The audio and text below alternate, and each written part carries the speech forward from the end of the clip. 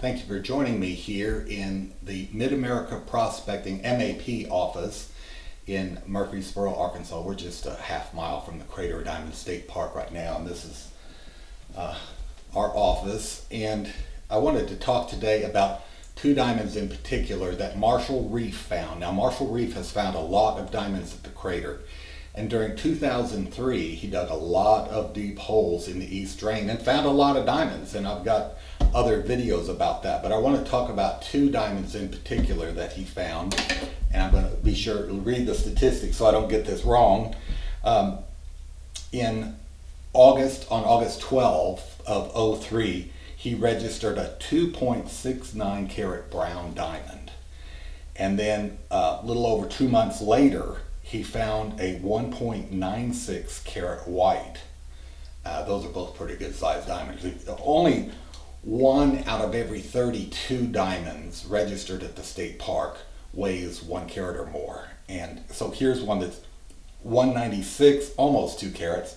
And here's one over 2.5 carats, 2.69. So these were big diamonds, a white and a brown. Well, he had them both cut. And the brown cut to a 1.15 carat. So it lost more than half of its weight in the cutting. And it's not a perfect, pure diamond. It needed to be cut. And then the 1.96 carat white was kind of an odd shape, and he had it cut, and it now weighs 77 points. Now there are 100 decimal points of weight per carat, so this is over 3/4 of a carat cut. Well, the reason we're talking about that now is both of those diamonds are in this box. It came registered mail today to our P.O. box in Murfreesboro. Marshall hadn't even seen them yet. For a while, he had them set in a gentleman's nugget ring, gold nugget ring, a lot of gold, a full ounce of gold in that ring. And I made a separate video about that. I showed the cut diamonds set in the gold ring that he wore. He decided he wanted to have the diamonds graded by the GIA, the Gemological Institute of America in Carlsbad, California, which is down near San Diego, Southern California. So he asked me if I could do him a favor and send the diamonds to him, because you have to have a account with GIA, and I had other diamonds certified with them. So he asked me if I could mail them, and I said, yeah, no problem. So I got the diamonds from him, and I mailed them on January 31st, 2024. Well, here, almost a month later, February 27th, 2024, we got them back in the mail. It took a full week. They sent it a week ago today, but it went USPS ground, but it went registered mail, and I was told by someone at the post office, Kay, that slows things down when you have it registered, because at each place it goes, like it went to Memphis, it went to Little Rock, and then it came to Murfreesboro, the postmaster has to sign off that they received an intact registered mailbox.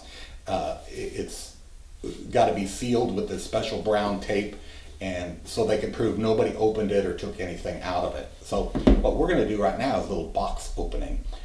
Marshall hasn't seen this yet, and I'm going to take it over there to him and just, as soon as I get done opening this, but we're going to take a sneak peek and open this package from GIA and see what we can learn. There's supposed to be an invoice in here that I'm going to write them a check for, and Marshall's going to pay me cash to reimburse me for the expense. So there's an expense to have it graded by the GIA. They've been grading diamonds for more than 100 years, so they are the go-to experts. And they are the top of their field. And this is how they package it. They do this every day. So we've got our data, information on the top, and the rest of the box is empty. So everything is in this. And what they do is they grade the diamonds, and this is the grade card, and we'll get to that in a minute. And this is the invoice, and I won't share his private information of how much it costs to have it graded, but if you want to have a diamond graded, you can check with the Gemological Institute of America in Carlsbad, California. So let's see what this packet is first. This has a diamond in it, and this has a diamond in it. And we'll just kind of, this tells, okay, we'll get to this in a minute. I had to cheat. I got to know. Oh, wow, cool. That's great. Good news. Good news. But anyway, we'll talk about the diamonds for a minute. Let's look at the brown one first. If my eyes will adjust, we'll see which one this is. So they come in these cool packets, and the diamond is in here, and they put a serial number on it for handling it in their system, so they don't get it confused with any other diamond. And this tells all about diamond grading, and ooh, that is just a cool, very, very sharp brochure, and their little symbol on there as well. So let's see. Okay, this is the brown one. This is the one I wanted to talk about first. They give the GIA grade report number. So this card, this certificate has a grade report number on it. And Marshall, following my advice, paid a little extra money to have this grade report certificate number micro laser engraved along the girdle. You can't see it with human eye. You'd have trouble seeing it with a magnifying glass, but with a microscope you can read that number. And what's important about that is then you can prove that this paperwork matches this diamond. So I think it's great that they micro laser engraved it. We did that with my 2.13 carat brown rice diamond that cut down to a 124. We had them do a grade report on it and micro laser engrave the certificate number on the side. So anyway, oh, this is just cool. They do it so right. So this is a grading report. It is a cushion cut brilliant is the shape and cutting style. The measurements are 6.75 by 5.61 by 3.91 millimeters. So they measured it accurately. It weighs 1.15 carats. That's certified here. And the color grade is a fancy, dark, yellowish brown. That's neat. I like that. That is a better description than just it's brown or it's yellow. It's a fancy, dark, yellowish brown. The color origin is natural. It hasn't been enhanced like with radiation or man colored it in any way. The color is natural. And the color distribution is even. In other words, throughout the diamond, it's got even coloring. It's not darker at one end and lighter at the other. The clarity grade is a 13. Now that's not great. It's just doesn't have that great a clarity. The polish is very good. The symmetry is good. No fluorescence. They check to see if it will glow under a black light, and this one has no fluorescence.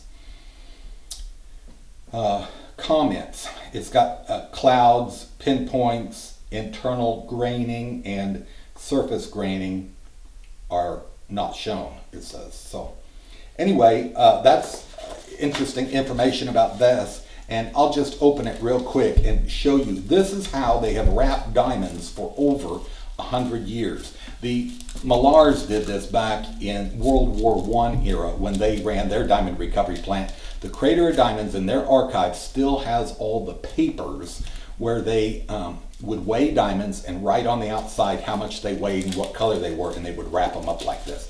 So here is his cut brown diamond that was just graded and micro laser engraved. So pretty cool. It made it all the way back from California, and I will be taking that to Marshall momentarily. Until then, get to go to the white one. I like this better. Now, it started out a 1.96, was cut to a 77 point. on this grade report, let me get it all out here. I'll put everything back right shortly. Oh, that's the brown grade report. Sorry, I'm confusing myself. Ooh, these are just sharp. I mean, they are a classy outfit. Ooh, they do it nice. It even shows the shape of the diamond. It's a pear shape. Okay, in this grade report, dated February 16th, 2024, got the grade report number. The shape and cutting style is a pear modified brilliant.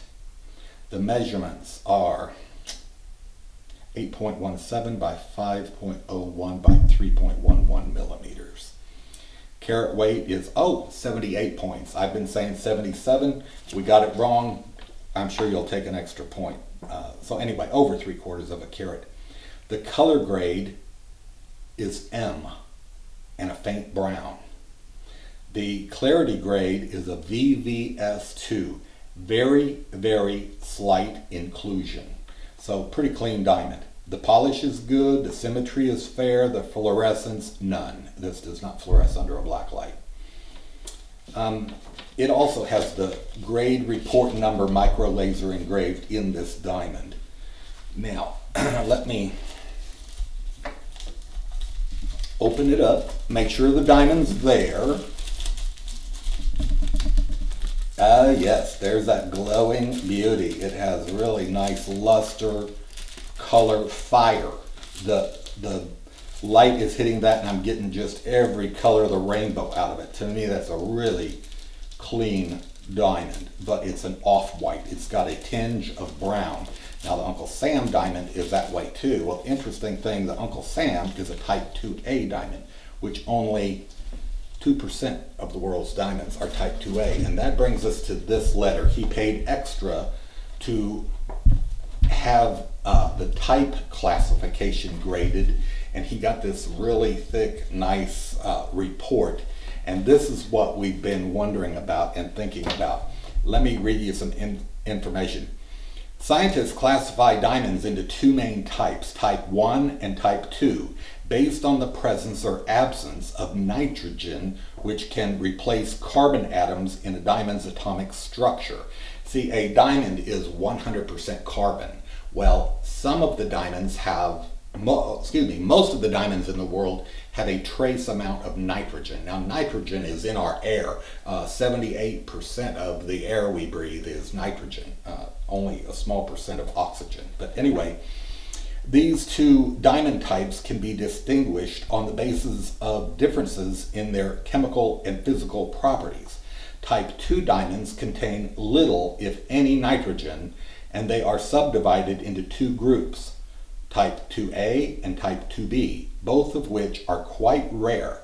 Less than 2% of all gem diamonds in the world are type 2. According to the records of the GIA laboratory, the 0.78 carat pear modified brilliant diamond described in GIA diamond grading report number blah blah blah has been determined to be a type 2A diamond. The value of the diamonds go up a lot when it's only among the 2% of diamonds in the world. So this isn't a huge diamond, but it is a type 2A. Type 2A diamonds are the most chemically pure type of diamond and often have exceptional optical transparency. Type 2A diamonds were first identified as originating from India, particularly from the Golconda region, but have since been recovered in all major diamond-producing regions of the world.